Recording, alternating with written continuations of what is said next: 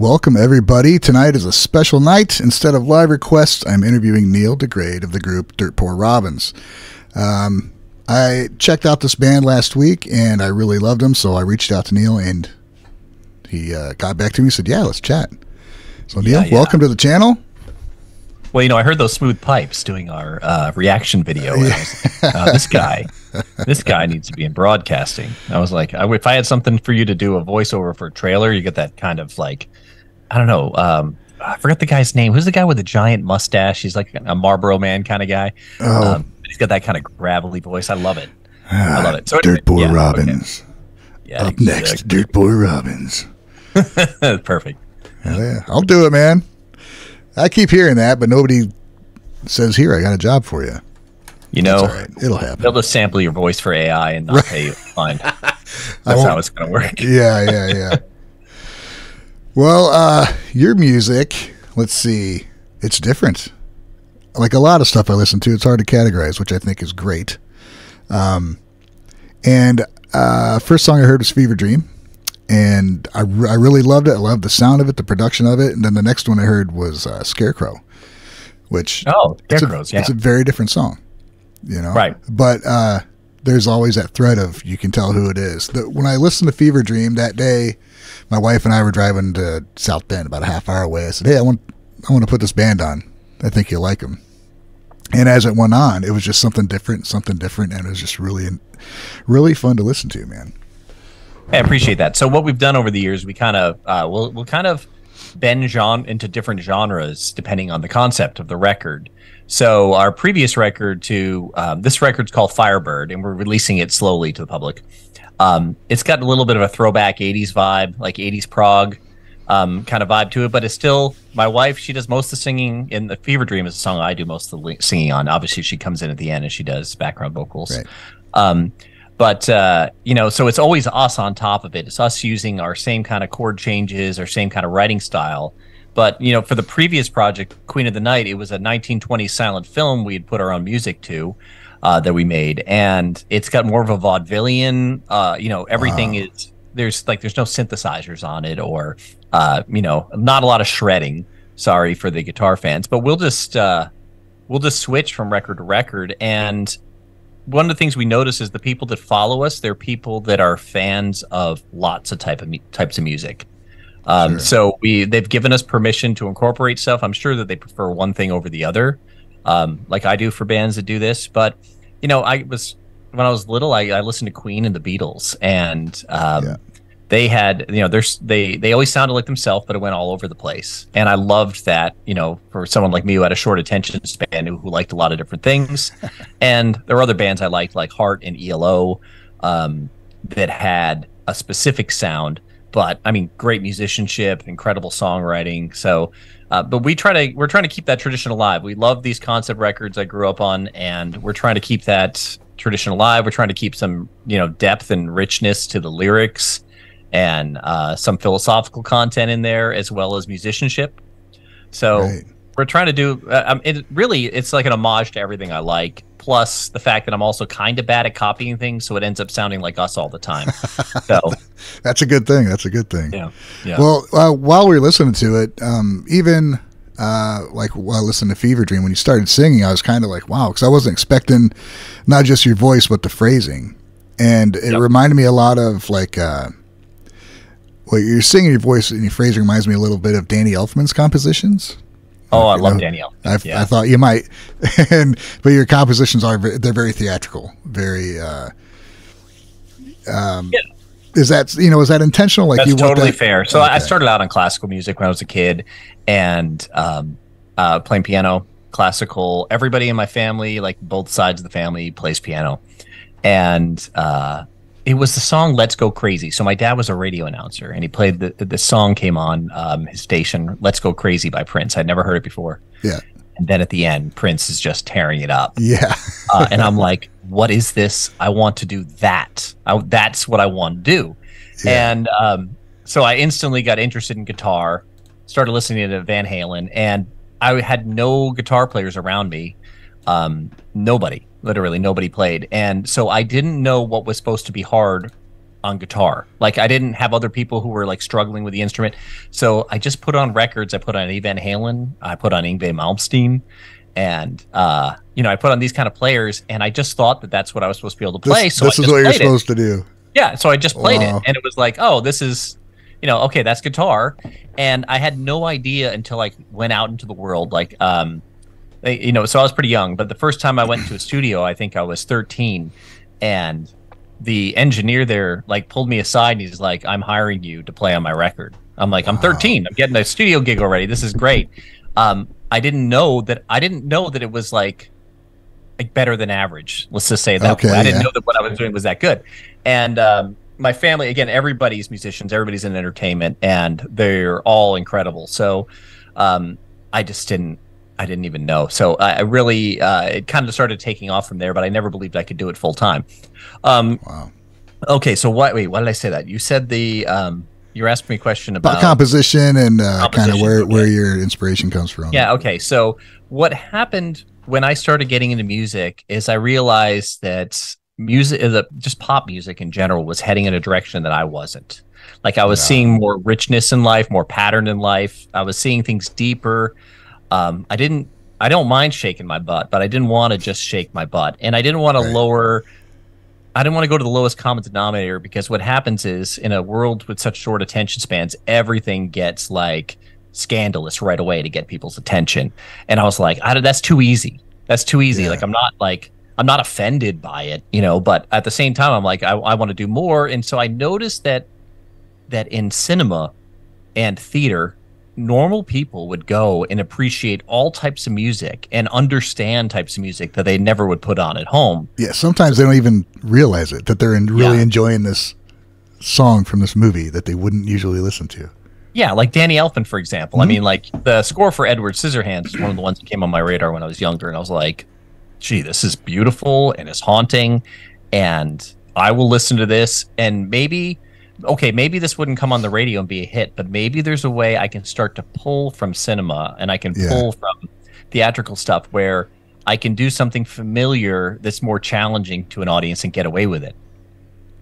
The first film score I ever bought was for the 89 Batman that Danny Elfman did. And that's the first time I got really kind of struck by the score of a movie as opposed to like the soundtrack, you know. And the soundtrack was horrible for that movie. There was Prince is in a weird spot in that Batman movie. I don't know why he was in there, but the Elfman score was score was amazing. And he's touring now, doing like industrial, almost metal stuff. You seen any of that? I heard some of his stuff. Like in 2020 was the last time I engaged in any of his new stuff. Yeah, you know, Oingo Boingo was always cool for me. Again, he's you know, he's interesting because he doesn't repeat himself as much as people think he does. Like people think they can just kind of do an imitation of Danny Elfman. It's like, no, there's something more sophisticated going on. At the same time, what gives someone a sound is that they have tendencies, you know. So he leans like into like the carnival a little bit, and I love that. I love the carnival. Okay. I love the carnival imagery. I love carnival sounds. You know, there's something about it. It's like there's always like a haunted carnival somewhere in his music, and you know, I think that he's also a bunch of things that he never does. So some people have made mistakes with him in the past. Like Ang Lee hired him to do the score for that first Hulk that came out with Eric Bana. It wasn't great.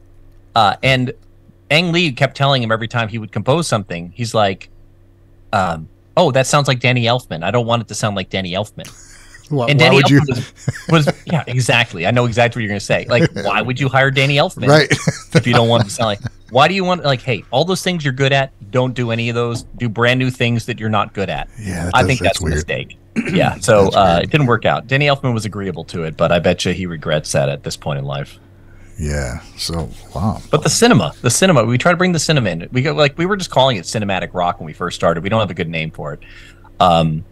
And because I wanted it to have that richness and depth. You know, the problem is when you start to pull from these kind of things, when you're making music now, especially for, you know, commercial purposes, and it has to go out and sit on YouTube next to other music, is that stuff that's more open, that's, you know, a more electronic, or it doesn't have as much room sound to things and whatnot, it's very hard to compete with that, because that will perform incredibly well in speakers. Oh, and so yeah. I've had to figure out over the years how to get like a full orchestra and a rock band with lush vocals up at the same level they're mixing at, and I've got it, I think. Yeah. You know, after all this time, but you don't realize that that you have to compete with those things, that there is a level to how much you can actually put into music, and I have to find all these tricks to make it perform in speakers like this other music that's just a drum and a synth and a vocal. Yeah, it's interesting because there's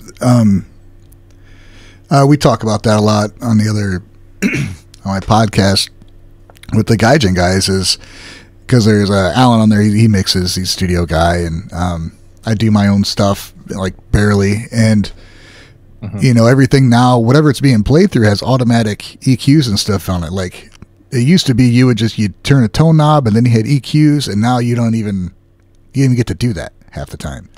So Yeah. how are you supposed to mix for that? And that's what you're trying to fight with, huh? Yeah. So, but I have an engineering background. So the first engineer who really took me under his wing was a guy named Craig Alvin, and he's won Grammys now, but he was kind of a nobody when I was a nobody. But he was super generous with his information, and he wasn't just like, you know, people talk numbers and they talk math with you in audio. He was like all mojo. He was just throwing this dark magic at the speakers and smashing things together in such a pleasant musical way. And I really owe him a debt into the fact that I live in a world where I can produce, engineer, mix, you know, all of our own music. I make all of our own videos. Yeah. So I you know, everything you heard on Fever Dream I played. That's pretty much what I do now, because it was a way of surviving, because one of the things I wanted to do, we had a record deal at one point. I didn't like it. I didn't like not making money. When we were selling records, when I was independent, we were doing great. And then as soon as I had a label, they were taking all the money. Yeah. Even though we didn't have a bad contract, it's just the way things work. They get this, you know, they start spending all this money on you, and then you have to recoup it before you make anything. And it's like, I can't not make money. So anyway, over the years, you know, the level of success we have now would have bought us like a gold-plated hot tub in the 80s and 90s, you know, where you get millions of people listening to you. But not anymore. So the way we combat that is I do everything for nothing. So I do everything myself, except for the mastering at the end.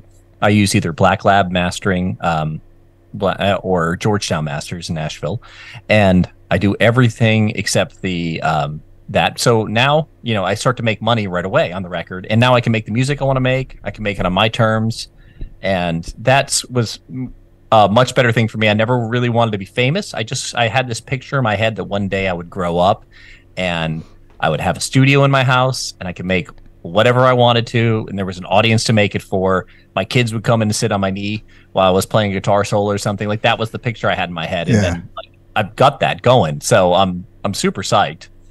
I'm great. super psyched, you know. But we're making the music. It might as well go farther. So, you know, we always tell the people that follow us that they're our marketing team, since we don't have a label. Like, we don't market, really. We don't spend any money on marketing. So it's like word of mouth. That's it. That's all we got. Yeah, it's really, I mean, we've seen the change over here for several years now, and it's like, why? I mean, I know if you're the right kind of music, a label might be good for you, but if you're doing anything outside the norm, or just like where you can't focus on one thing, you want to do a variety of things, and you guys do it yourself. It's more of a grind. You're happy where you're at, it seems like. Thrilled. You mentioned fame wasn't really a thing you were striving for. No, I mean, I do get recognized once in a while going around, but that's I don't put myself in many videos. So unless they follow us on like Instagram, they never see my wife and I. Now, my wife is something to see. I'm not. You know, she's a looker, but I'm this guy. I just got to go with trying to be interesting. So the fame was never a thing. I just wanted to make the music. And so I got into music when I started recordings because I had things I wanted to hear. And so it's like, well, you go make them and then you hear them and then you enjoy hearing them. And then you show them to other people. And when they enjoy it, like now it's a different experience. It's and so I don't think I ever lost what happens to a lot of people is they lose their first love, is that they start to do music and they realize they're pretty good and instantly they're trying to figure out how to make a hit. So I mean, because that works once in a blue moon. It works, that approach, but you gotta be lucky. I was just hoping there were other people like me. That meant if I could make something that I liked and moved me, that there might be other people like me out there, and if we could find them, then we could all like do this together.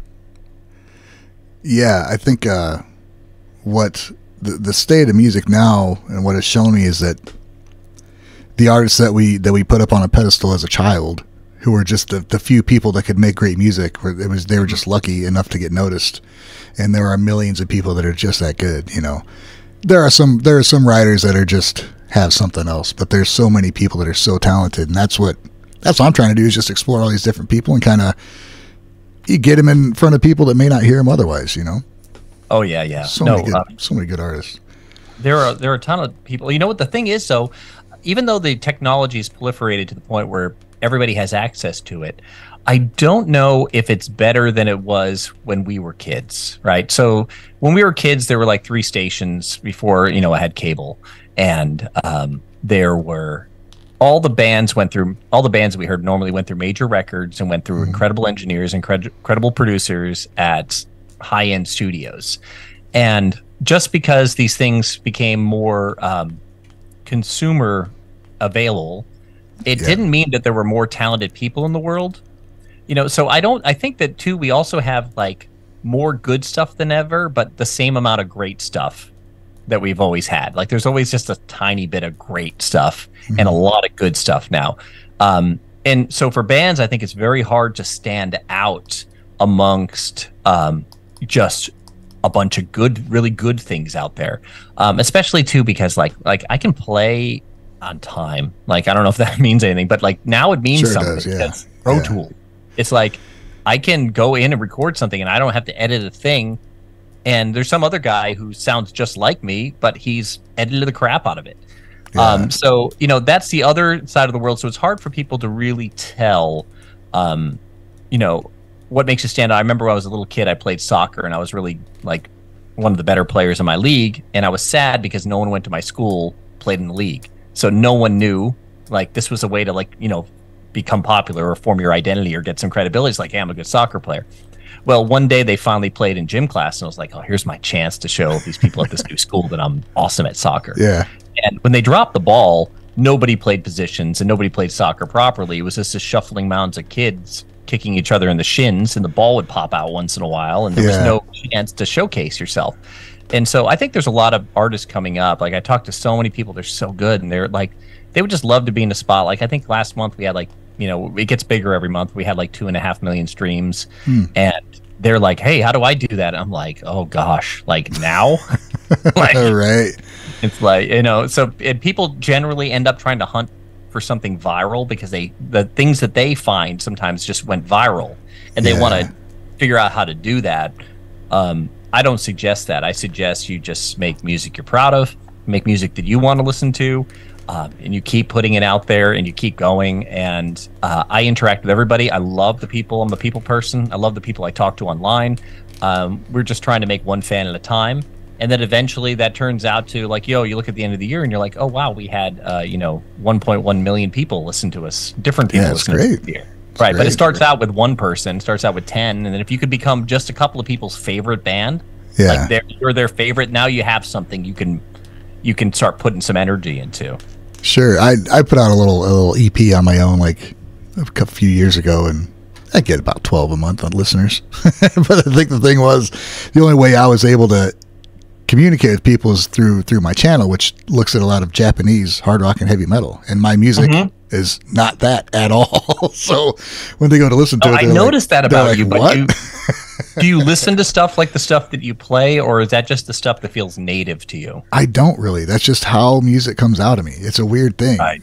But that's I played. I got my start playing in front of people at acoustic open mics. I didn't really play acoustic, but I met a guy at a pawn shop who ran an open mic. He's like, he'd come down to my acoustic open jam. I'm like, I don't play acoustic. He's like, come down and just play. So I went down, and then I started writing kind of for that style, and it stuck with me. Yeah. Okay, that makes sense. So yeah, that makes sense. Yeah, I would listen to stuff like that, but then I sit down to write a song, and it comes out. No, because it's so weird. Like if you, like there's this joke that it's like the painter's house is never painted. Or if you ever if you go to Beverly Hills and you're trying to find a good hairdresser, pick one that has really bad hair. Like they're always the best. It's this weird thing. So if someone like pulled up my library of what I listen to, they'd be like, oh my gosh, this guy's is weird. Like this is not going to be good music. But I don't make the stuff I listen to. And I make stuff that's different than anything I listen to. So I think, okay, go ahead. Well, like what I was going to touch on, that what you listen to is where your influences come from. And that doesn't, to you, do you think your influences show through in your music, even though it doesn't sound like your music, or do you not consider? I don't know if I'm being influenced much anymore. Okay. I think that my influence happened. Again, I can give you my bands. It was Pink Floyd, the Beatles, Queen, primarily. Like my dad brought home this Queen record to me from the radio station when I was 5. I can still hear Queen. Oh yeah, in your music, no doubt. For sure. No doubt. Well, they're trying to. I feel like we're aiming for something similar, a similar effect. That is for the audience. Sure. So ELO was a big band for me. I loved ELO in the '80s. My gosh, I love the '80s. My brother bought everything, like every hard rock thing. He had Hit Parade magazine, Circus magazine, and I would have never bought any of these bands, but I would listen to all of them with him. And Queensryche was one that stuck out to me. Yeah. Older brother? Yeah, older brother. Okay. Queensryche stuck out to me, and some other bands like that. But I kind of like the neoclassical stuff myself. And then I'd be listening to Simon and Garfunkel. I'd be listening to I don't know, just some like stuff that had nothing to do with anything I was playing. And so, I mean, really now I kind of listen to classical. I listen to chant, Near Eastern chant and choral stuff. But I like Stravinsky. I like Chopin. I really like Debussy. I like all the French composers pretty much. But then, I still like Muse. They still hit some spots for me. I still like Radiohead. Yeah.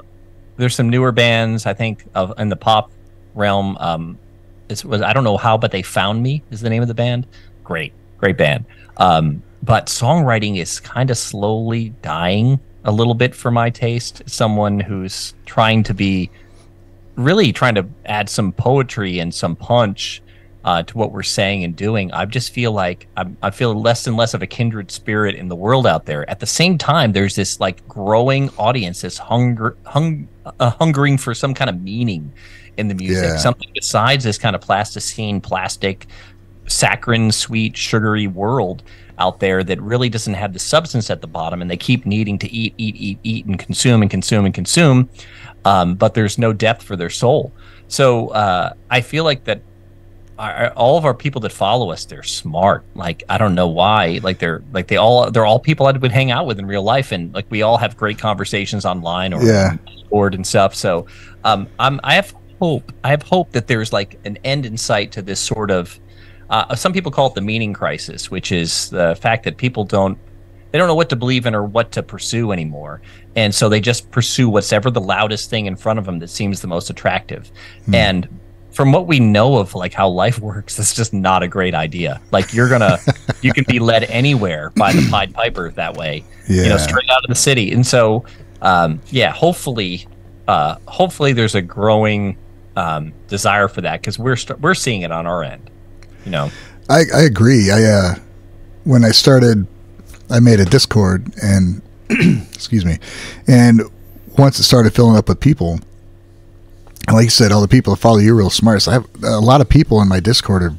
There's a lot of just engineers and scientists and all these really smart people. And we all have a huge desire to just find more music. But we all have our things that we liked before. What brought us most of the community together is a love of Japanese music that we found. But then we find out that we all just love so much different music. We make playlists of all these, I've learned of so many different bands that are old bands and new bands and from all over the world. And it's just, none of us really listen to the radio. Yeah. Just because we don't want to hear it. Who listens to the radio anymore? Right. I mean, you listen to when you've got your own personal jukebox that plays exactly what you want. You don't have to wait through the bad songs and commercials. Yeah. Right. It's too bad, but yeah, I love that. I love, it's funny because I don't listen to a ton of metal, but every once in a while someone will introduce me to something. It's like some Portuguese ambient deathcore band. And I'm like, this is really smart. Like, I don't know if you guys understand what they're doing and how hard this is to pull off, but it's pretty incredible. And there's some people. So was it Last Christmas? Mark Tremonti. Yeah. Alter Bridge and the band Tremonti, and I think he was in Creed. Yeah, Creed. Right, Creed. Yeah, Creed is and Creed bought him a house that's pretty epic.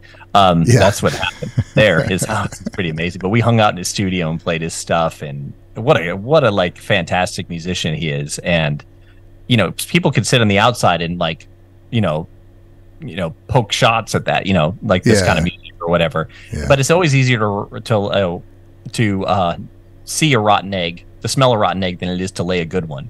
And the dude is great. And he just did this project where he was he did all these Frank Sinatra vocals. With the Frank Sinatra Orchestra, something totally different. And he's just a maniac where he will practice something to the point where he can't miss it. And that was so impressive. But I mean, I think metal is still somehow, I don't know how this happened, it still gets kind of the short end of the stick. Because okay, I'll give you an example. When I was in high school, like outside of like the real, like there are people that were just like seemed to be criminally inclined a little too much. Yeah. But there were people that got into metal and because they had like whatever, like dad wasn't available, they had issues. And something about, or they felt trapped like I did in like public school, and it was just torture because nothing was moving fast enough and nothing was interesting, and you're just in a cell all day long. Yeah. And like the hard stuff really had a way of kind of helping me work that out. And everybody I grew up with that was like a metalhead is like the most well-adjusted person I know. They're like, they worked out their emotional problems. They've come to terms with it. Now, I'm sure some of them, a certain percentage of people end up in prison because they're aggressive. But it has this therapeutic effect on an audience. And I don't even know if people really know why they're attracted to it at the end of the day. But I think that in Japan, it seems to have a different function. Like, what's been your experience with the metal culture, like as you're starting to get into these Japanese bands? I've been curious. Well, the main one that I got into is Bandmade, which is I'm sure. Oh yeah, I watched a video you did. They don't even look. It doesn't even look real when they're playing. Aren't they incredible? I've seen them live several times, and it's just to see them play what they do is amazing. So, and they verge on metal occasionally, but it's pretty progressive rock. They do a lot of different stuff, and they do everything. Like I like to say, whatever it is they're playing, you think that's the only thing they do. That's how good they do it. And then the next thing, maybe this is what they do, but they just do it all. So there's a lot of metal with a lot of guttural screaming and stuff, and mixed in with some clean vocals, which we have here. But it's all positive, There's some definite some grindcore music that's just its intent is to be shocking, But for the most part, it's like here. I've tried to explain to people who, mainly older relatives and stuff, about heavy metal. They're like, oh, well, it's just mean and evil, blah, blah. I'm like, no, it's not. So the hardest metal I could show you that I have is nothing but how to move forward and be positive in your life.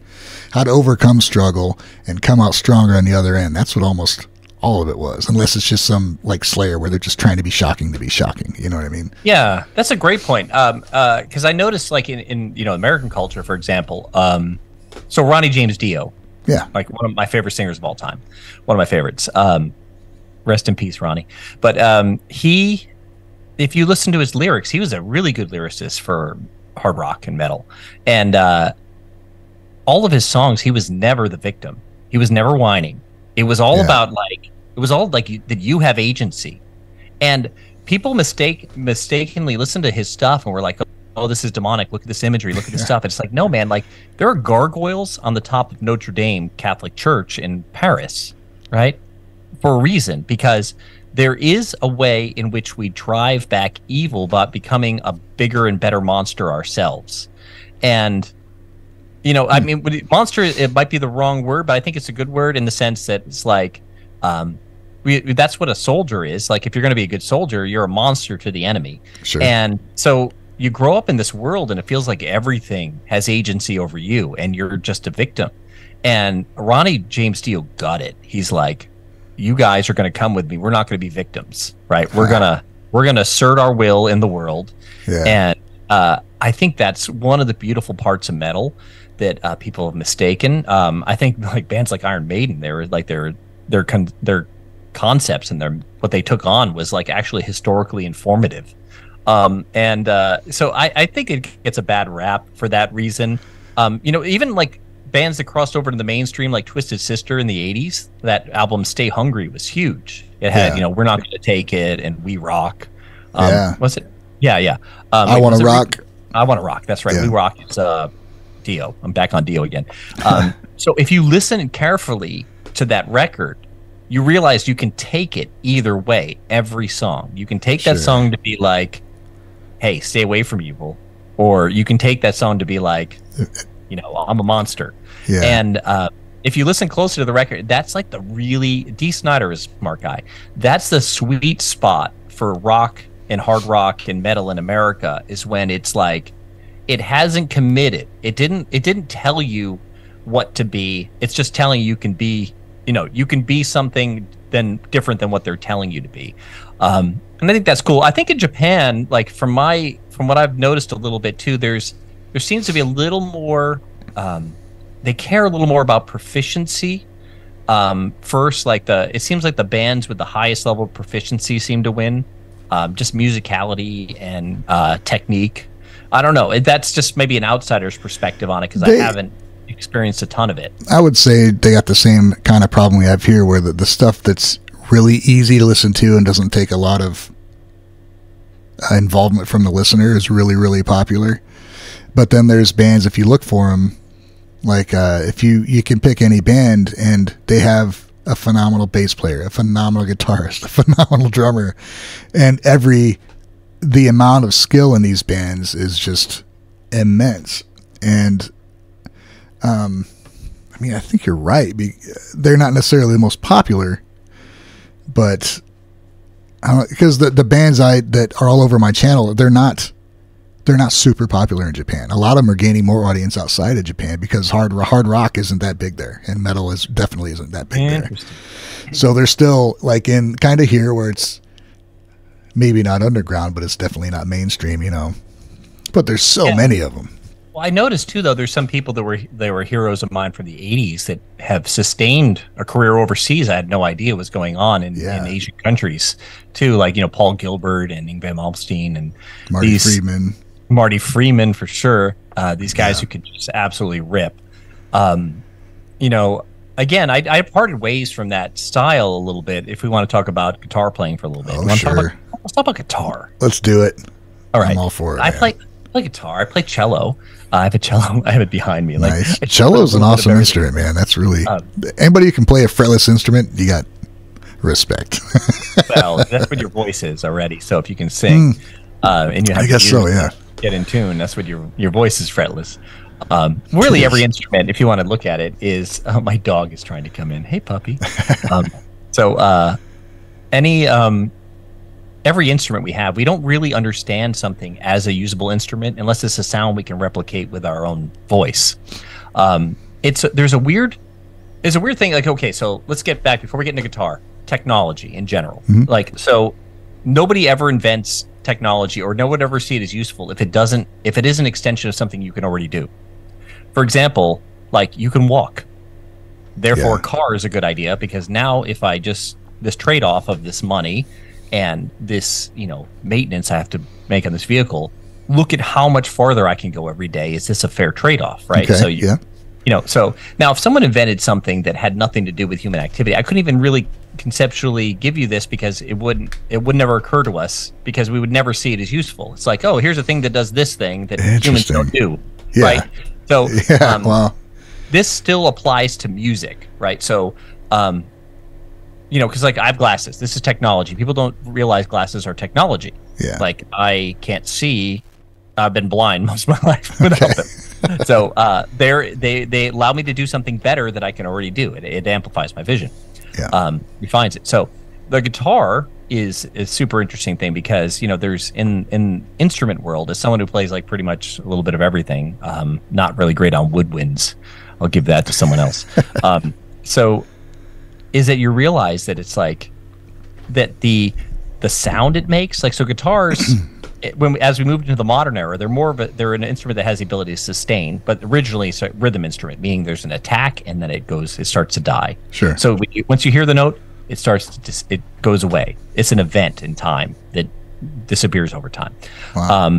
So like a violin is the sound of fire because it's friction that makes a violin. So there's scraping instruments and there's instruments that like a cello. So you actually with guitar pedals and like overdrive and amps, we started to bring the fire into this rhythm instrument to make it more of a lead instrument, right? I like that. Yeah. Well, so you have to think about these things, like because like there's a reason we find certain things appealing and other things we don't. So there's this weird misconception. It's not that weird, but the idea that like beauty is in the eye of the beholder or taste is in the eye of the beholder. But there's in a sense that like it doesn't matter if your tastes are different in a genre. There's still a symbolic function of those instruments within that genre that's the same as it is in the other genres. Like, meaning that it has a certain meaning to us, that music is revealing to us some different level, like some subtext, some implied thing that's happening in the world. Just like when you add a score to a film, it's telling you the emotional content that you can't see, it's adding. It's telling you what's going on the inside of the scene as opposed to what you're seeing. You're seeing certain things and then it tells you what's going on the inside. Yeah. Wow. You tracking? Yeah. Okay. I'm hanging in there. Okay. So let me give you a real simple example to kind of break down everything I just said that might have been a little too like much into metaphysics or something. Well, I get the how it kind of music can help you understand what's going on. Well, it to can something also, you may not understand. It kind of reinforces what you're seeing. Yeah. Okay. Let me give you another example of how it works. This is all going to help us talk about guitar in a second. I promise. So we think we see with our eyes, right? Now you don't move your head and see how much of your room you can see. Yeah. Right. Now, if you turn your head, like you also see with your neck. You don't think of it this way. Music is like a neck. Yeah. So it will frame up different details based on what you put over an image. So there's this classic example. It's this bee.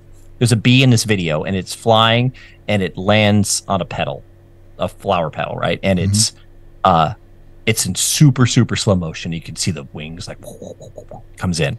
Okay, so in example A, they put like a Tchaikovsky ballet over it, and the bee's flying in, and you're looking at this bee, and you're like, this is beautiful. Like what a incredible creature that. Like all this intricacy in this thing, who knows how it got here and what it means, but it's like, look at this thing. It's almost becomes a ballet to you when you're watching it. Now they replay the same scene and they put on terrifying music. And now you don't notice the beauty of the bee. You notice its weird little mouth and its creepy hands, right? So music like the neck can turn you into a different spot of the room and frame up totally different details. Very interesting. So this is guitar. So guitar has, I can tell you one, we'll talk about a different aspect of guitar quickly. The thing that was attractive to guitar for me was that I could take it to the edge of the stage, wrap all 10 toes around the edge of it, and play it, right? Like I was playing piano, and I was stuck. And keytars were lame at the time. Like I'm all for keytars these days, but at that time it was like if you weren't wearing like some funny hat like Devo, the keytar just it just didn't work. But with a guitar, I could get out from behind that piano and go right to the edge of the stage and like have this conversation and assert myself over the audience, right? So that's one of the fun things about it is like, so it's mobile. Like, okay, let's put that aside. But, so guitar, like, have you ever thought about like why it kind of took over the 20th century as like the symbol of music and rock? Have you ever thought about this? I have wondered about that because I've wondered that about like why is it a snare and a kick drum? Like there could be a different thing that took those places, but those remain. They will always remain. They're so great. They're hard to beat. Yeah, and I guess you have to beat them, but they're hard to beat. Well, that's probably with guitar to where there's variations of it, but what we've landed on is probably the least finicky of all the variants of guitar, with be it fretted, unfretted, or lutes and such like that, to where they're awkward, they're shaped funny, but I don't know.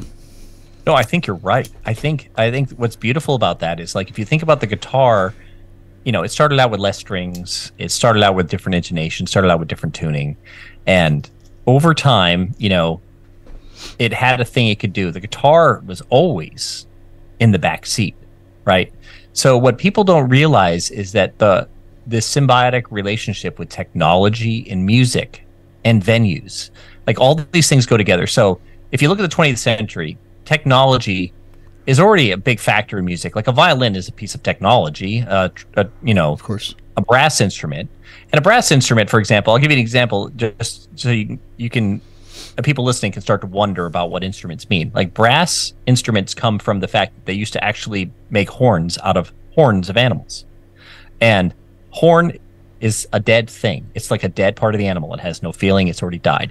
But you take your life and you blow it into it, and the sound, like something resurrects, right? Like it comes back to life. And so this is how they use brass in movies always. It's like, it's either about the mourning of a loss of life and like a gentle dirge, or it's a resurrection. Like if you look at like how those horns are used in the movie Inception, like, it's like something's happening. Like there's, something powerful is happening. So, so guitar, is it just in the background? It's because what the problem with the guitar is? Quiet. Well, it was quiet, yeah. Then amplification. Quiet. I think maybe I don't want to jump too far ahead, but I think I maybe know where you're going with this because of technology. Oh, do it. Take it from me. Well, let's because horns are loud. Violins, as when you get a whole line of violins, they're loud. Yep. So guitar was always quiet. So it was in the background playing rhythm, and the banjo was was ahead of guitar because it was louder. Yeah. Well, so you get amplification. You get. Yep. Let me think of the right names. Bigsby and Les Paul.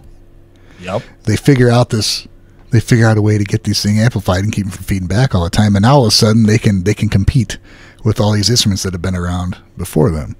You nailed it. And they can cover the range. Whatever you want to cover, they can do it. Oh, that's so good. Bingo. Let's put some more flesh on those things. Okay, so the guitar comes around, and then someone invents a microphone and speakers, right? Yeah. Now, if you ever listen to music in the 1920s, people are like, I got this voice, and they're it's like, oh my gosh, why did people think that sounded good? It's like that was the only way to get it out, right? Like we don't even remember what people sang like before there was recorded music because they had to use whatever tone allowed them to carry the largest space. Like we don't know. Like people did not sing like Frank Sinatra. They did not sing like Bing Crosby. They did not. No, that would have been too quiet. We didn't talk like this. You didn't address an audience like with these lower baritone voices like we have. That's a microphone. The microphone lets us shine. But the tenors won in the past and the sopranos won in the past because they had the louder, readier voices, right? So guitar had the same problem, but suddenly someone invented a microphone and an amplifier, and now you've got something different happening, right? Yeah. So this instrument that was just for chamber music was for small settings. Guitar wasn't for concert halls. Suddenly, Django Reinhardt sticks a microphone in front of that. These bands, like if you listen to those Django Reinhardt recordings, they're just off the charts incredible. Yeah. And he's pushed forward closer to the microphone. So like one of the things with the old mixing boards, you used to grab the fader, and if you wanted it louder, you didn't push it away from you. You pushed it towards you. Like you were pulling it closer to the microphone. Huh. So with Django Reinhardt, so his ensemble, he and Stefani Grappelli, who played the jazz violin, they would just move closer when it was time to take the lead. Yeah. But now suddenly, okay, so you weren't playing stadiums yet. Nobody was playing stadiums at the time.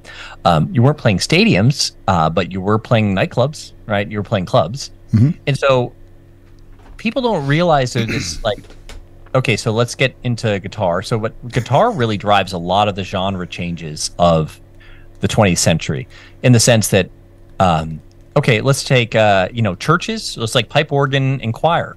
It's like that was the venue. There was a sound. There was a technology. Pipe organ's technology, right?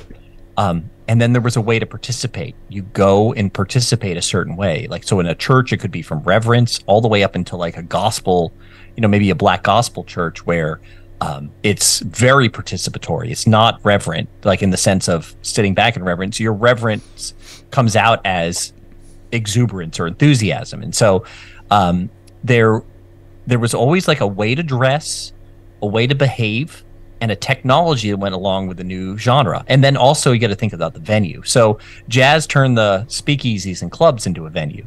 The Beatles turned your headphones into a venue. Right?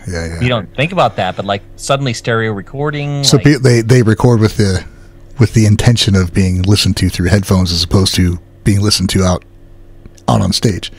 Yeah, but they could also now, amplification came to the point where they could play a baseball arena. Right? That's just something new. So, I mean, it didn't sound great back then, I imagine. They're still kind of, the way they would do it back then is they had a couple microphones in the front of the stage that people stepped up and sang into, and the band just blasted loud enough that it hit those microphones too. And I still practice that way with the band. We practice. I practice without everything mic'd except for the vocals, and the band, everybody gain stages. So we learn not to overpower the vocals. Oh, that's cool. So when you hit your boost pedal, it's not an arbitrary level it's going up. It's the actual right level to go up to sit. So you're mixing yourself. So the sound guy doesn't have to be like a magician. Yeah. Back there, like we treat him like he's just like supposed to know what our music's supposed to sound like. It's like, no, we tell him what our music's supposed to sound like. If we did it right, he doesn't touch anything. Exactly. Yeah. So, if you look at the Beatles, they took the headphones, they made it into arena. Led Zeppelin turned the stadium into a venue. Right. And there was a way to dress. There was a way to behave at a Led Zeppelin concert that was different prior. There was a different way to behave at a Grateful Dead concert. Sure. Even hip hop kind of turned the car into a venue, turned cruising into a venue, turned a lowrider into a venue. Yeah. Certain way to dress. There's a certain way to behave. There was a certain type of technology that came out with that. We had the same thing in electronica. The problem we're running into now is that we've kind of we're starting to like max the capacity of things out, because people don't understand that, like, we think the sky's the limit, like technology can go forever, but it has a point where it stops. I'll give you an example for just a scientific reality of sound. Sound has a maximum volume it can be before it stops being sound. It's like around 150 decibels. It's like a little louder than a jet, where it stops being sound and now it just actually starts pushing matter out of its way. Okay. Right? It doesn't become sound anymore. So what you're talking about with the guitar is the guitar actually, like if you think about the difference between Eddie Van Halen and me, there's 50 years has gone by since he first plugged into like one of those Marshalls and, came up with his brown sound. Hasn't changed much. Yeah, true. There's not really guys that can play circles around Eddie Van Halen anymore. Now, not really. Pull different things into the mix. They've mixed things, but guitar in a way kind of hit, it's kind of hit a point where it's almost perfect, like the cockroach, where it's there's certain things like a cockroach or a horseshoe crab that just haven't evolved in however long. Okay, that's the history of the guitar, I think. And as far as why I think it took dominance in the 20th century was because the technology allowed it to.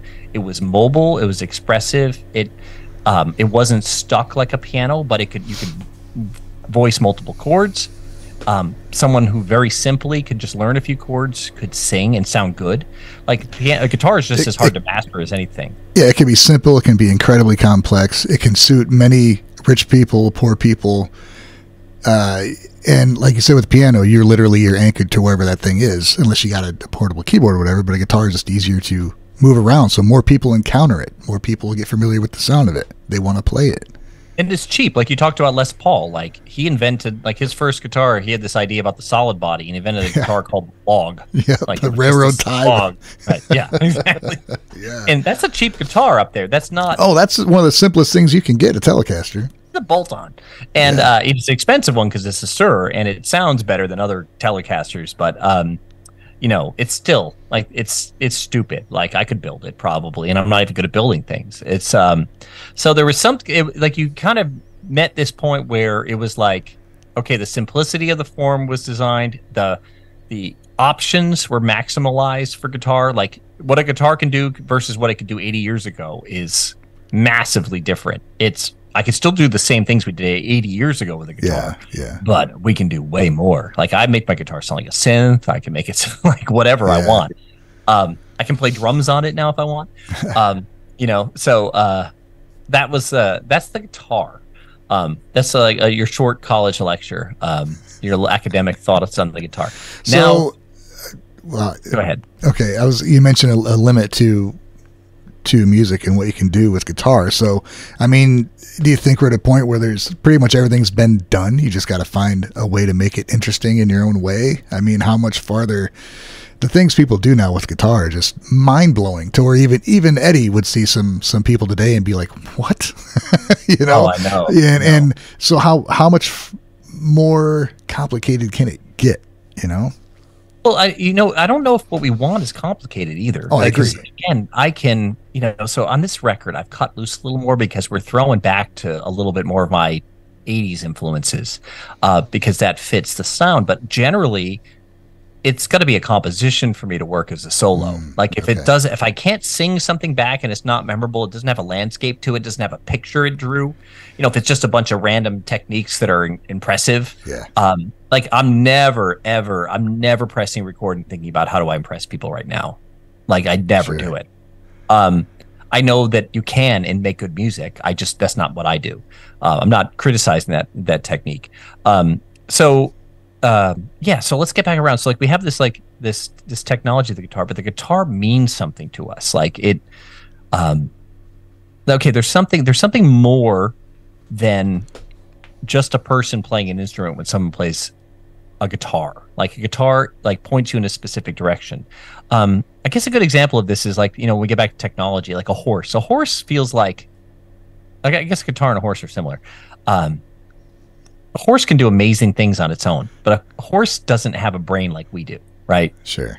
But we can't run like a horse. We can't jump like a horse. We can't go like a horse. But there's synergy when you bring up the human intelligence and you put it on top of a horse. Like we become the head for the horse. Yeah. And now what a horse and a person can do together is something very different that becomes way more interesting to us than just a horse or just a person, right? In its own thing.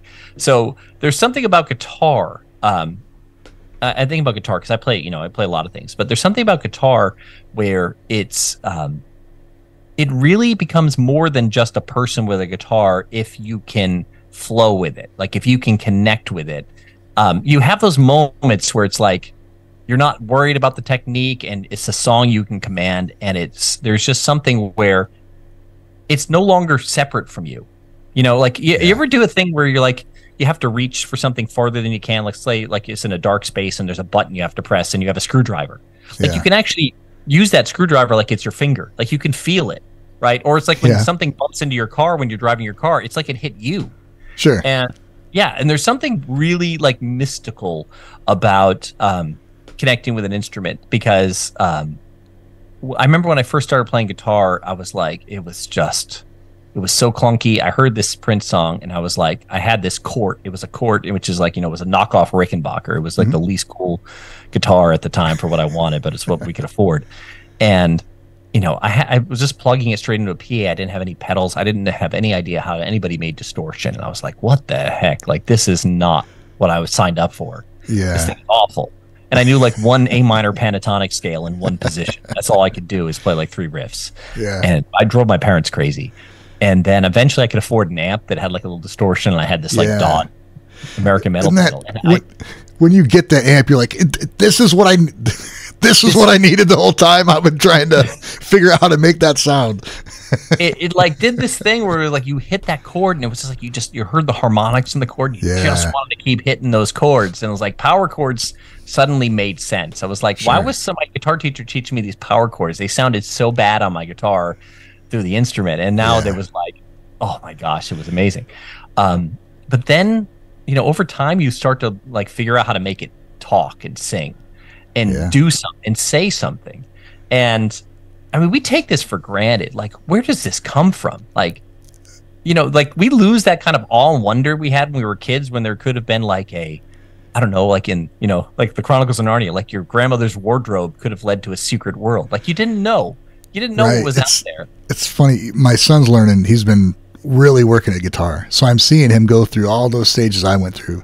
So I've been playing for 35, whatever years. And I'm seeing him, and he knows, I mean, obviously he knows I can play, but he doesn't come to me. He like goes and he figures stuff out and he works on it. He's like, hey Dad, look. And part of me is like, that's cool. And part of me is like, you're not doing that right. But I like let him show me and let him enjoy it. And sometimes I'll show him like, hey, if you do this, you know, you can really kind of get to the next thing. And he's like, oh, okay.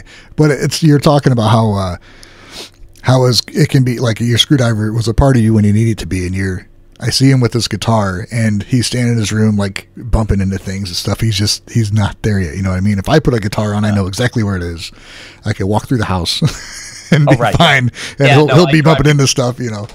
I annoy people because I can pretty much, I get to the point where I could like kind of sing anything and play at the same time. Yeah. And just hold a conversation while I play, because it's like a second thing. It's like it's like you have a fourth arm you can use. Yeah.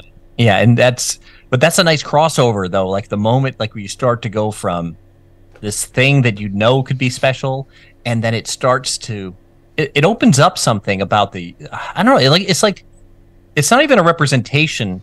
It's like a presentation that there's more to life than you can see. Music does this. It's kept me, you know, my beard, I went gray early, but like my gray beard, I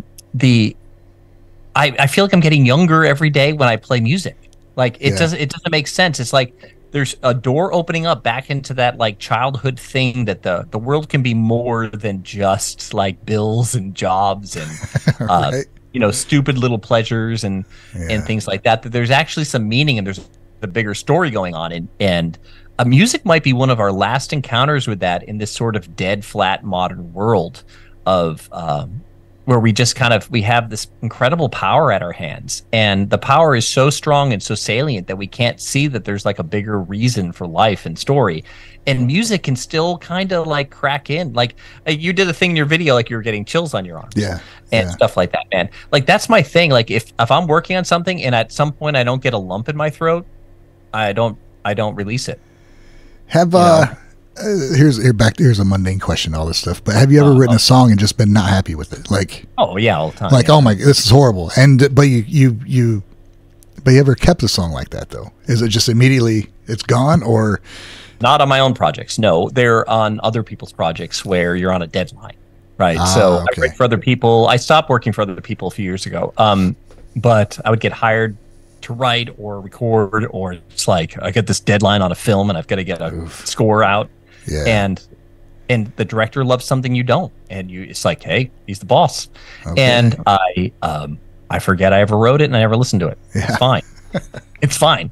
And I collected a paycheck, and that really, I was hoping it would be more than that, but at the very end of the day, you get paid. You know, because I'm really hoping every time I do something, I want it to be the best thing ever. I don't know if that's like. No, I think that's something people don't understand. Is anytime you write anything, you want it to be the best song you've ever heard or ever written. That's the idea, right? Why are you? I don't want to write it. Here's an okay song. I'm going to put everything I can into it. Yeah, exactly. So if you have fledgling songwriters and musicians out there, I can give them some advice about this. So I think things taste better in a slow cooker. So a lot of people get worried about forgetting a good idea. I don't worry about that. If it's a good idea, I'm not going to forget it. That's my theory. So one, if I write something, so generally what I release to the public has been going on around for a long time. Sometimes, every once in a while, I'll just spit something out and I was so excited about it, I'll release it. But most of the time, I'll be working an idea and I'll I'll put it away. So I don't work on something to the point where I'm stuck. I never do stuckness. I think stuckness is a bad thing. So if you're working to the point and you're stuck and you're like spending 3 times the amount of time trying to find this next part, put it away. Trying to make something work. Walk away. Yeah, you're going to that'll kill a song. You could have a great first half and then just end up hating it because you don't feel that second half yet. Yeah. So you just put it away and you pull it back out, and one day, like, there'll be an answer to it. So there's a way to like engage things too, because sometimes you get stuck because we're not listening to what we did and we're thinking about what we want to do instead of having a conversation with it and like being like, well, what is it asking for? Yeah. As opposed to, here's what I want to do. There's a song like this and I want to do that. It's like, it's not asking for that. Okay. But so one of the things I'd say to people is, because we've all done this thing where we're like, it's late at night. We stayed up a little too late. Maybe you had a little bourbon or something. I don't know. Maybe you're not a drinker. But you're writing a song and you're like, man, I am onto it. And like you record it in your phone or you record it somewhere and you're like, oh, I can't wait to start working on the song. And then you get up the next day and you're like, this is absolute garbage. Like what kind of crack was I on last night? What was I thinking? Right. And so, because we get swept up in a moment, we get swept up in things. And so if you're patient and like, you're just like, okay, like if you're not in a situation where you're on a deadline and you can just like let it go and then let it find its way back to you. It'll knock on the door and like then you start to work on it again, right? That's how I do it. And so I have like 50 songs going all the time. Oh wow. I've published probably 400 songs like with different artists and maybe 100 with my own band now. So yeah, but I mean it you start to learn if you don't force it, if you pay really close attention to like the reason you got into music in the first place. So there's multiple reasons I got into music. One was like, because it was awesome to hear it. And like it did something to you. And you're like a wizard. How does that work? You wanted to wield that magic too. You wanted to be able to cast that spell and everybody have a good time. And that's powerful. And that means a lot to you. And it's going to mean to other people. And it's going to connect you to other people in a big way. And so that's what really got me into it. Right. So, but there's other things just like, well, it was kind of nice to have the identity of being a good musician like that. I don't care about anymore. But like when I was like, 16 and chicks thought you were cool with your band, it was like, hey, all right, this is something. This is like, give me a little more clout in the world. Right. Yeah. So there's lots of reasons you can get into music, but it's hard to say, it's hard to discuss this part of it because, worldview comes into it. Like, why does music exist? Why, like, do you believe the world was arbitrarily randomly created and music happened to emerge as like some kind of way to trick ourselves into being to thriving, or is music part of a bigger story, like part of the bigger story of why the world was made, and does it have a function in that? And so I fall in the latter camp. I fall in the camp where I don't see the world as an arbitrary place. I don't think that anybody I meet is random or like just some product of science and biology. I think that they are meant to be here. And so that really changes my view of music and people. So I think with music, I'm always trying to tap into the bigger story, like what pulls us all together, what draws us in. And I think that's important for people. Like, I think it's a lot easier to be creative if you don't see music just as a power you wield, but as something that brings us together, like in a participatory way, that's part of like this, story of what it means to be human, and that it's meaningful. I think that's way cooler. Yeah, you got my mind thinking. It's like, well, music most certainly was around before technology, of course. It was around before people. Birds sing songs now. They 100% sang songs before we were alive, and we undoubtedly heard those songs or created some melody by accident, just trying to communicate with another hominid, biped, whatever you want to call it. And so, before anything else we're familiar with, and I'm looking in this room, there would have been music there before all that. It's a weird thing to think about. Like, I never thought about that before. Like, it predates everything. Yeah. No, well, it means something too, to like, in nature, and there's a rhythm to nature, and there's a reason that even a parrot will start to bop if you put on a beat. Like, there's a way that the rhythm is connected to your body, and there's a way that melody is connected to your ears and your mind, in harmony. There's a reason, like, there's a reason we find disharmony or tension and release interesting, because it's part of our okay. Let me talk about something different. This will help you understand this. So there are stable things. Let's just say mythology or fairy tales. There are stable characters within those genres. There's stable characters within horror. There's werewolves, vampires, golems or mad scientists, and these kind of things like Frankenstein. And in mythology, you have dragons and elves and dwarves and fairies and these things. And these aren't just because ancient people thought they looked cool. They were taking a pattern in the world. Let's say a dragon. Let's just let's go vampire. That's more fun. Sure. Vampire. Okay. So you're in the world. You're right. You're in the world and you're looking around and you see there's a aristocrat in your town, right? His job is kind of like he has a lot of authority over you, and he controls the policing body, and he gets to make the laws, or he's participating in enforcing the laws somehow. And when it goes well, this aristocrat is someone of good reputation, a noble person who brings a nice identity to our town. Like, we live in this person's town, and this is great. Okay. Look at all the wonderful things we get to do. Look at how orderly things are. Look at how things are flourishing. What a great thing. We also know that positions of authority, like we call them positions of power, but technically in metaphysics it's authority. It's like we see these people and they see you as something to suck the life out of and the resources from. The internet does this to you all the time. It's the algorithm's designed to keep your attention and take your money. Like, that's what it's designed for. Yeah. I mean, that it's a web. And it's not a web that like you get to crawl around on. You're the bug trapped in the web. You're stuck. Oh, okay? wow. All right. So that's just how it works. And you can engage it. You can engage it skillfully if you know what you're getting into. It's not like you have to avoid it. I'm not like anti-technology. But okay, so the vampire. Okay, there's a thing about vampire. Let's just think of any really bad politician, for example. Mm-hmm. So they see you as a means to gain power. So instead of helping you, they use you like in a slave-like relationship. They enthrall you and force you to do their bidding. And they don't come out in sunlight. Why? Because you can see what they're really like. Oh, why can't they see themselves in a mirror? Because they refuse to look at their consequences of their own actions. They are narcissistic, they're Machiavellian, and they refuse to analyze themselves and the consequence of their actions. So when someone creates a character of a vampire, there's a reason it becomes stable.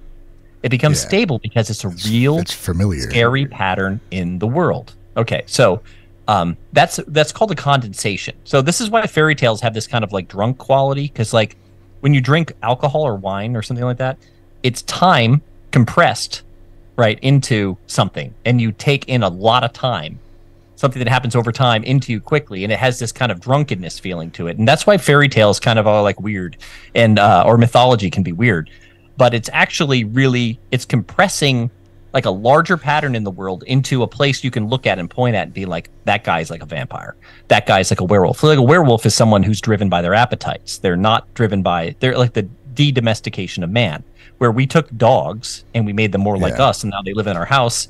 It's a werewolf's the opposite. It's taking a person and making him like a dog, right? They're just going to be driven by their hunger, and they're not going to have a moral code.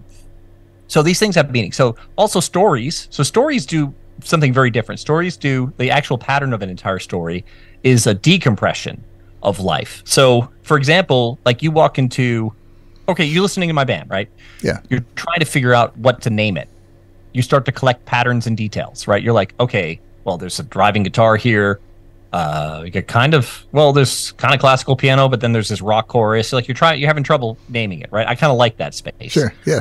But if you go to a restaurant and someone tells you to meet them at a restaurant, you go into the restaurant and you're like, I don't know what kind of restaurant this is. The name didn't give it away. And you walk in and you start to see like spaghetti marinara on a table, and you see, like a Tuscan villa painted on the wall and stuff. Right, you're like, oh, an Italian restaurant.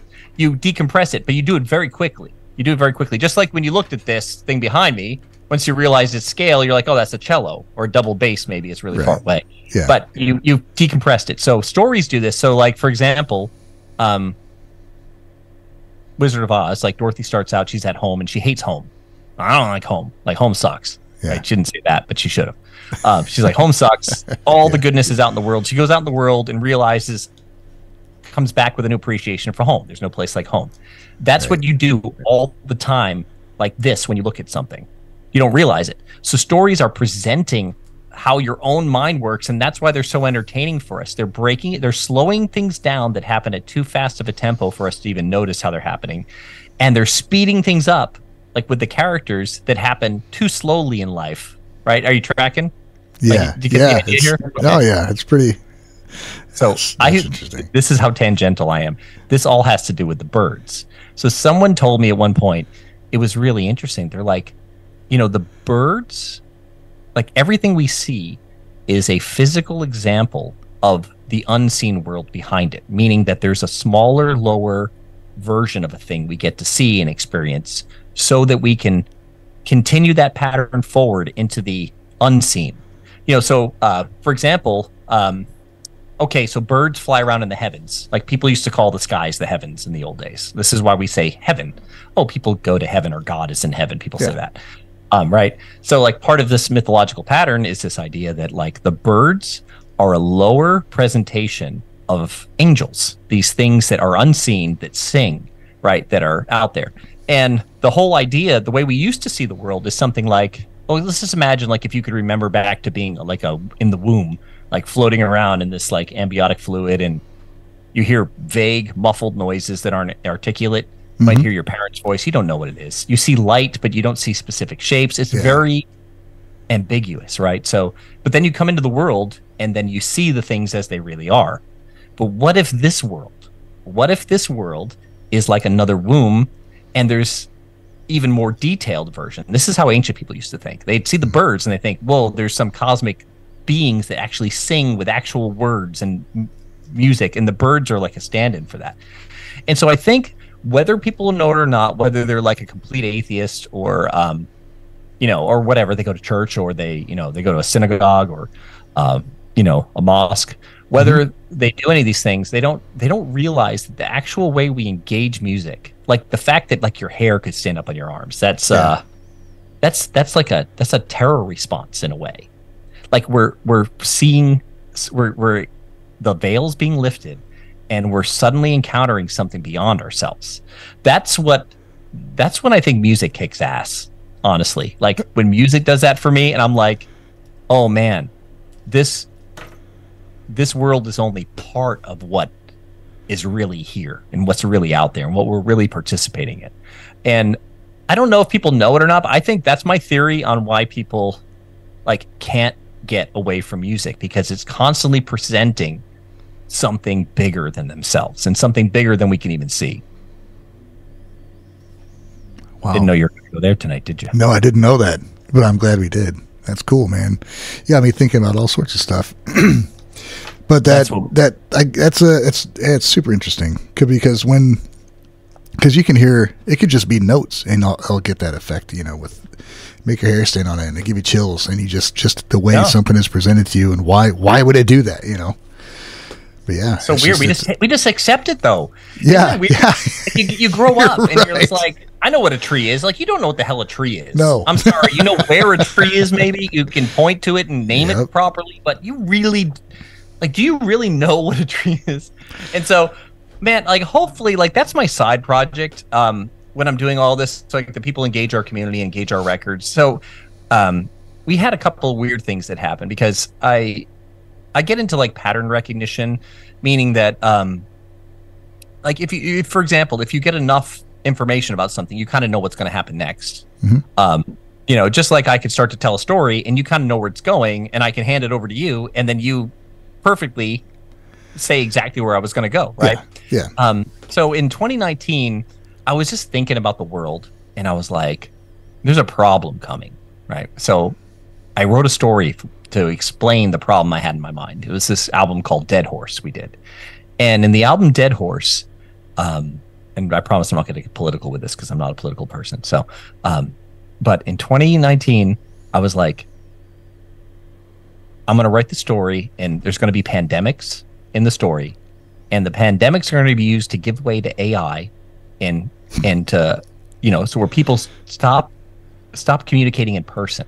Right. Yeah. And then the world has to figure out how to solve the problem with the fact that what people really want most is real relationships, and now they don't have them. So they're going to use AI to bridge that gap.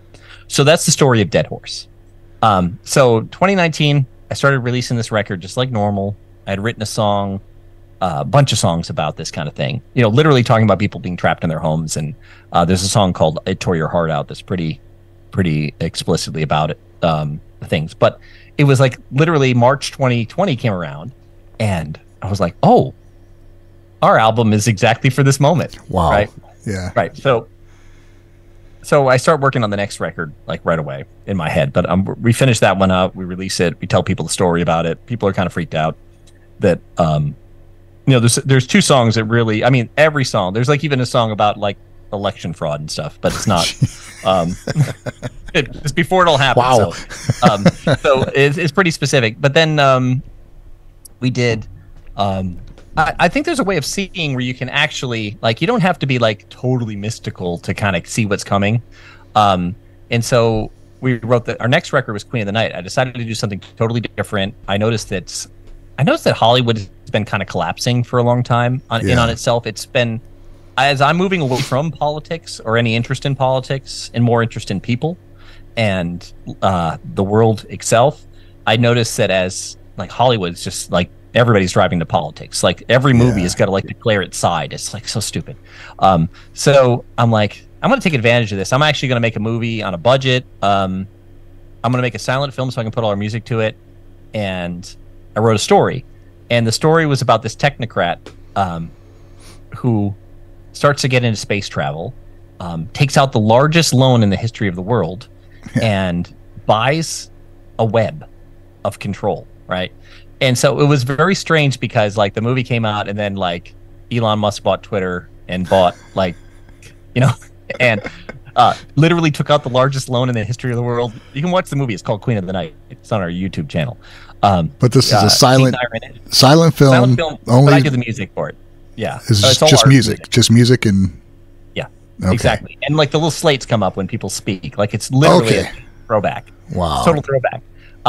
It's just under an hour long, so I really I kept it true as I could. I used very little CGI. Most of it's like green screen, and then we drew backgrounds and stuff. But I'm pretty proud of the way it looks. It's going to headline the St. Augustine Film Festival in January. Nice. So yeah. So anyway, it was just weird because like it was like here we are again. Like we got like this weird thing going on. Because I mean, people, however you feel about Elon Musk or not, like I think he's super interesting. Yeah, do I trust him? Certainly. No. I don't know what that guy's agenda is. I don't know what he wants to do. Bad things can be interesting too. yeah, exactly. Exactly. That's why I do like vampires too. You know, he wants to put chips in my brain and control me. I don't know if he's a good guy. So anyway, the story, like these kind of things happen, and so our latest record, I'm afraid of because that's what I was going to say. Wait, what's the concept of your current work? Because we're going to have to prepare. Okay, so I kind of already. AI is a part of the story again because it's just part of the future, and like you have to integrate that. I've started actually messing more with, and much the frustration of people, like AI art and some AI film generation stuff. Yeah. I use it in that video for Fever Dream, right? So, but I don't do this thing where you just kind of arbitrarily type stuff into it and let it rip other people off. I train it on my stuff or have other artists train it on their stuff and use it so it's original. Right. But anyway, there's something there's something off about AI art, and it's cool. It's super cool. I don't know why. I thought your video was great. Oh, thanks. Like these old drum machines and these weird pieces of technology that came up over the years, people still use them because they're not right, but they're cool, right? So there's something off and phony about it, but it's also it's working. So anyway, in the story, it was like this world in the near future. We're going back to this Dead Horse universe, and we're telling another part of the story, the one where the pandemics and the AI took over. It's like right after this fall of AI where it collapsed. It collapsed in on everything.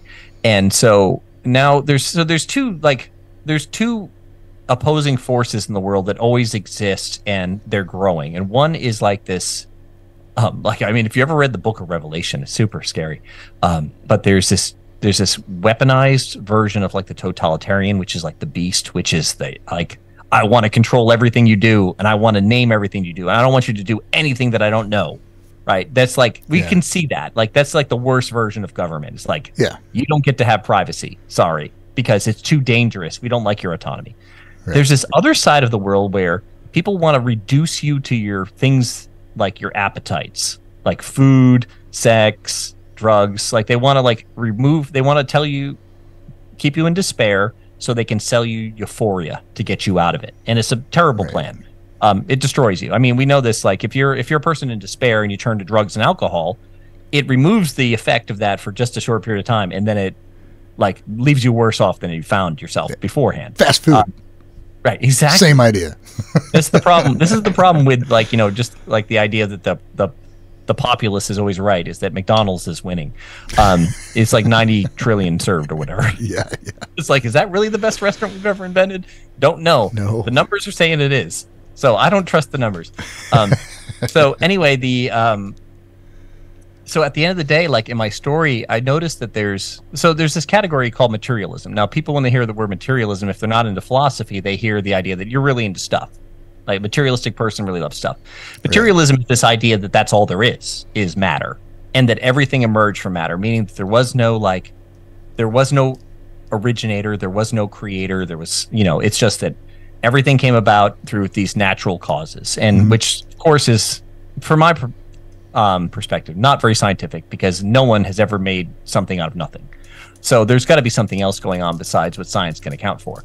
But anyway, so materialism lacks like this, the world as we've kind of like thrown out like the devil and angels and fairies and centaurs, and we throw those things, we're like, that's silly. But they look cool, we'll put them in movies. As we've thrown out these like patterns that kind of like really were good at communicating like something spiritual, it left the world kind of flat and left people kind of empty. So I think the thing we see coming right now is like psychedelics. The people, like materialists, like the idea that psychedelics could fill that void. In other words, it's a technologically controllable way to have a spiritual experience. I don't think this is a good plan personally, but in my story, we're living in a world where they do. Where so basically this totalitarian spirit has gained control of the water and all the sources that you need in life to survive. And every time, let's just say, imagine this. Let's imagine a president. It's not a president in the story, but like someone like a president, that every time they presented themselves to you, at home, they microdosed you. Yeah. So that they were like God to you. Right? Okay. So that they didn't have to force you to comply. You couldn't wait for them to tell you what to do, because now you got the thing you wanted. So that's the pattern in my story. It's this this constant drugging of the populace, so that they some people call this a pink police state. Like, you know, they talk about the police state where they like want to monitor everything. You're going to rat out your neighbors if they're not wearing a mask or something like that. That's like a police state. The pink police state is like, no, we're going to give you something awesome, and so you're going to do what we said. Right. So that's the kind of the concept of the story Firebird. But in the story of Firebird, there's because I believe at the end of the day, there are weird things in us. Okay, so let me give you an example. You can go to a zoo and you can look at an animal in the zoo, and in that zoo, they've given this animal everything this animal could ever want. Yeah. Right? They've given it companionship. They've given it food. It's free from danger. Guess what happens if they don't put walls on that enclosure? It runs away from it all. Yeah. That's right. And that's what people are. And so we've got this mistake and this weird exchange with our government and our system that we think that if they give them what we want, we're going to be happy. But no, it's not what makes us happy. Right? It's just not. It's like in Jurassic Park where they put the goat out for the T-Rex, and they're like, all right, we need to go. Like, T-Rex wants to hunt. And I think want to hunt. Yeah. You know, so wow. So this is so this is part of the story we're dealing with. So we're not, I mean, really, this is why I think our band does fit prog rock, because prog rock, if you look at bands like Rush and you look at bands like Pink Floyd, like that, Pink Floyd's a good example because they're not necessarily shredding. Like, you know, like some people think, sure, yes, prog rock. But prog rock isn't just high level musicianship. Prog rock is like, no, they give you something to sink your teeth into intellectually, philosophically, and then even lower psychologically. So, you know, I think that's the kind of stuff that keeps my attention. I know there's people out there that can't find enough of that. If you can't find it, like, check us out, maybe. Because maybe we're doing something that... yeah. So let me ask you, for a concept album like this, do you sit down and do you hash out, like, the overall story, the arc of it? Do you outline it? Or do you, as you're going along, you kind of figure out what's what? So, well, let me give you the most clear example would be the silent film we make. Is when you make a film. So when I make a record, I don't have to tell anybody except for my wife Kate, who works on it with me. She writes with me. She's incredible. She's this weird savant in the sense that she kind of taught me how to write lyrics. I never cared about lyrics. She taught me how to write lyrics. Now I think it's our thing, like lyrics are one of our things. Okay. And she's also like one of these weird people, like, you know, when you're learning music and you're like trying to figure out how to play in 5/4 time and it makes sense, she can just do it. No one has to teach her. She just does it. Like, you give her these weird intervals. Like, I know this is a weird interval. She's like, what do you mean it's weird? Let me just sing it. And she sings it. It's like, okay, fine. You're okay. The rest of us lucky you. The rest of us allowed to practice, Kate, and you can just do it. Okay, fine. Because I've worked with much like more trained musicians who cannot even come close to picking up things as fast as she can. Wow. Okay, but anyway, so Queen of the Night, I have to, because I'm making a film, I have to get other people involved, right? So I have to write a script. So I write the script. So I took what's normally just in my head and I put it on paper. It took me 2 days to write the script. I talked to this guy named Jonathan Peugeot, who's probably the best guy in the world with symbolism, like, you know, like the kind of symbolism I'm talking about, like with the birds and, you know, all these things. And so the story has to do with the moon, like the moon and like the spirit behind the moon. You know, one of the things people don't ever pay attention to in the modern world is that what are the chances that we have two giant circles in the sky that are the exact same size from our perspective? What are the chances? Super small. Yeah. Super small.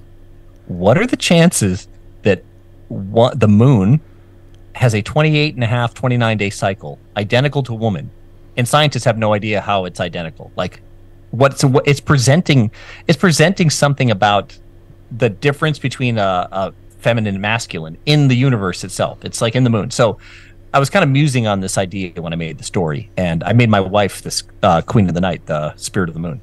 She looks pretty dope in the role. So anyway, I had to write it down. I plotted out. I normally just do bullet points. So when I'm doing a regular record, I know the story in my head. I do bullet points, and then I look for the points of the story where I need a song. Mm-hmm. So if you ever watch a musical, you maybe never thought about this, but a lot of musicals do songs that are exposition, which means they just describe what's going on so you know the plot. Sure. There are other songs in musicals where they've gotten to a point and they stop in that moment and they celebrate that moment. Let's imagine like the first time these two lovers come together and they sing a song. Okay. It's not forwarding the plot, but we're celebrating and fleshing out that moment, right? Yeah. So you have those two ways you can do things. The song could be expository, or the song can kind of be, a celebration of a moment in the story. I do very little expository songs, which just describe and forward the plot line. So there's a record we did called The Raven Locks. It's actually written as a musical that we cover ourselves. So it's a musical that I made that we just decided to cover. So we don't play the characters. We just record the songs as if we were recording the songs ourselves.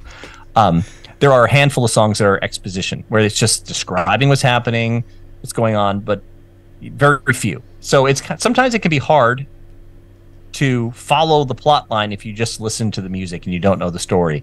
Yeah. But I like that. So when I listen to The Wall, Sgt. Pepper's is barely a concept record, but like when I listen to The Wall, when I listen to Dark Side of the Moon, when I listen to OK Computer by Radiohead, when I listen to Operation Mindcrime by Queensryche, I didn't totally know what was going on, but you could tell it was going somewhere.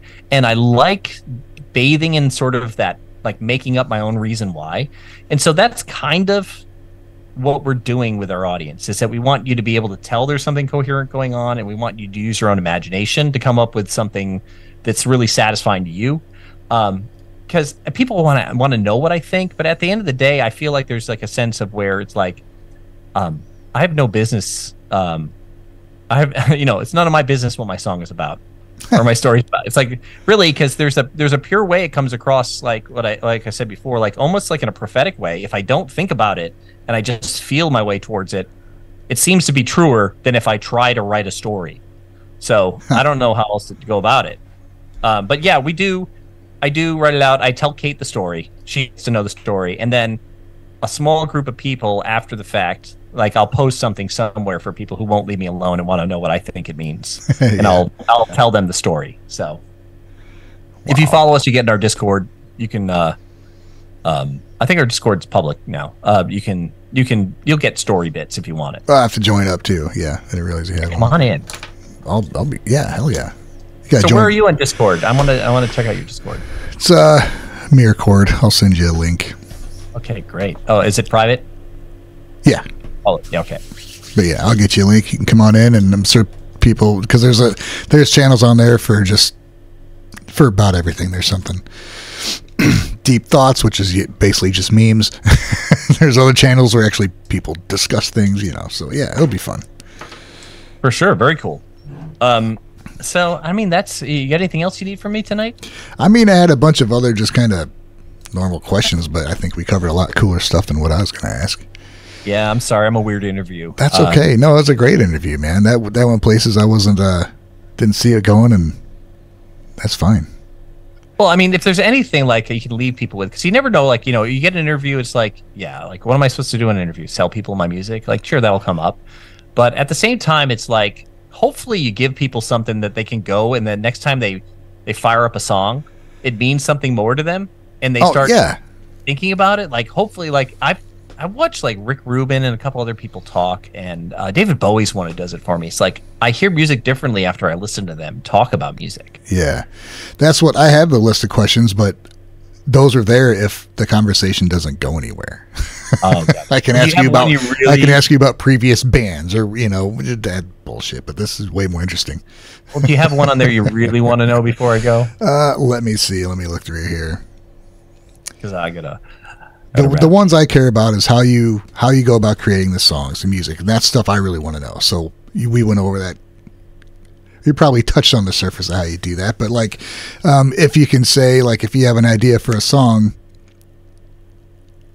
what's your first step? I mean, do you grab a guitar? Do you grab whatever's around, or you sing something into your phone? Oh, this will be really annoying. I can do everything in my head now. Yeah, I can write orchestral compositions in my head. Yeah, so I don't need to pick up anything anymore. Sadly. I mean, sadly, because it's not helpful to other people to tell them that. Right. It's just not. No, but it's that's a new way. Yeah, I don't need a guitar tuner anymore either. You know what I mean? Like, I can just bum bum bum bum bum bum. The notes are always there. So I have a keyboard in my head, and I have the instruments in my head, and I can write and compose. But there's something. It's not enough to do it that way, though. I will pick up something eventually. I'll hear the parts, and then when I play it, I'll know. I don't really know until I actually sit down and play it, but I can write in my head. Yeah. Yeah, I kind of do the same. I get the idea, because I do. If I need keys in something, I can add keys. I can learn a part and play it. I can't sit down and play piano, but I can play keyboard parts. I can simple enough beat I can play, or bass, whatever. But sometimes what you think just doesn't. It's not what it needs. But sometimes it's perfect, No, it has to exist. It has to become incarnate in the real universe before you really know. But it's a huge advantage, because, like, I'll be on a 8-hour flight in a couple of days here, and I'll write a song on it, in my head, and then memorize the parts. So I wrote a song in an MRI one time. Was it to the clicking? Well, I don't know why it happened. I had a chord progression in my head for years. I had the same. It was something I just played when I picked up a guitar. Yeah. And I was in there, and I just thought about this character from Peaky Blinders, actually. And then I was in there for, like, I'm going to be here for a half hour, and I just started thinking. I'm like, oh my God, I'm writing a song. I'm like, I can't write anything down. So you better I just kept going over it and going over it and going over it. And I got out, and I'm like, I just wrote a song, and the woman's like, what? Like, I don't know, but I have to go first. I got to go. Oh, that's so cool. So I can write this stuff down. Yeah, writing it off a character too. That's a great idea. Like, I do that sometimes in my head when I get stuck in a song. Is that if there's a character in the song, I ask the character what they want to say. Yeah, it's a weird drill, and then you find that sometimes you get an answer that surprises you, like you didn't think of it. And you're like, "What the hell's going on?" Right Who am I talking to? But that's so cool. Yeah, so people can start to do that. So a lot of people can write grooves easier than, like, holding and audiating tones in their head.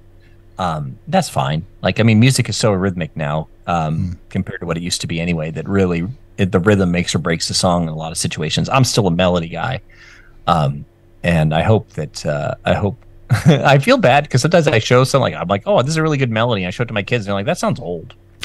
And they don't mean old like what just went out of style. They mean old like it sounds like it's from the 1930s. And I'm kind of like, good, I'm on to something. It doesn't mean it's bad. Yeah, right. Exactly. That's cool, man. So, anyway, Dude, this is great. Thanks for having me on. I like. No, it's great having you, man. Thanks for letting me just rip on whatever the heck I was into talking about. Makes my job easier. Dude, it's awesome. You definitely got me and whoever's watching thinking about a lot of things they weren't going to think about tonight, and I thank you for that, sir. Hey, you got it, man. All right. So Twitch, Ryan Mear. Okay, I'm going to share this out to my peeps again and share out your channel. What do you got coming up next on your channel? Thursdays I do my Patreon requests, and that's where I learn about a whole bunch of music. Awesome.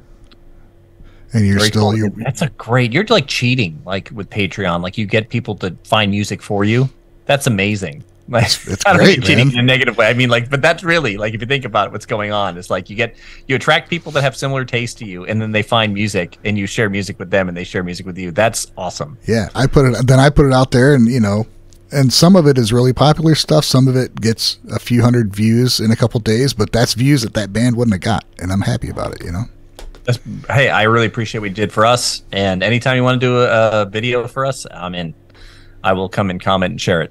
So, all right, man. You're the man. I can send you some stuff if you want some guitar-driven stuff. I've got some stuff in our catalog I can point you towards. Sure. We do have a list that people compiled, and then I put it on YouTube of their. This is outdated because I've done a lot of solos since then, but it's like their top 10, 11 solos by ROBINS. So I got that on my YouTube too. Cool. All right. So, all right, man. Well, good chatting with you, and hello to chat. I'm sorry I didn't. I didn't even know there was a chat. Hey, look at that! I can see it now. Jennifer. Oh, Jennifer. Oh, sorry. Jennifer is in there. Yeah, she's she's the chatty one. I like that. All right. Twitch is a cool thing. I like what you're doing here, man. Keep it going. I'm rooting for you. Thanks, Neil. It was great talking to you, man. If you haven't checked out Dirtpo Robins yet, go check them out. They got a lot of great music, and you can tell from what he was saying here, it's something you're going to enjoy listening to.